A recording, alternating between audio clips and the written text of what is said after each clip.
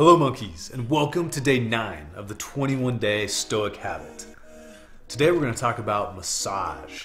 So we've got the massage track, the center Stoic, the massage ball nests perfectly in that track. And when we're massaging, we really need to be intentional about what we're doing. So we don't just want to casually roll back and forth. We're trying to restore blood flow. We're trying to relieve the tension that can build up from standing. And we're really trying to increase and upregulate our proprioception, which is really just a fancy way of saying bring awareness back to our feet.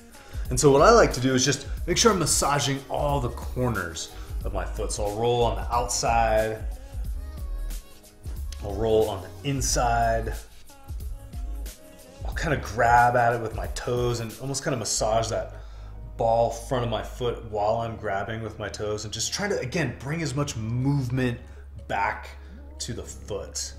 And one thing we also want to do is we want to push that threshold of comfort and pain, honestly. So I'm really putting some good weight, just kind of oozing back and forth across the massage ball. And then I can also turn perpendicular, kind of swipe back and forth across the bottom of my foot. And if there is a sticky spot, just drive in there and like wiggle back and forth a little bit. So explore around, get those feet supple and rewild, and we'll keep moving forward. So keep getting harder, monkeys. Monkey on.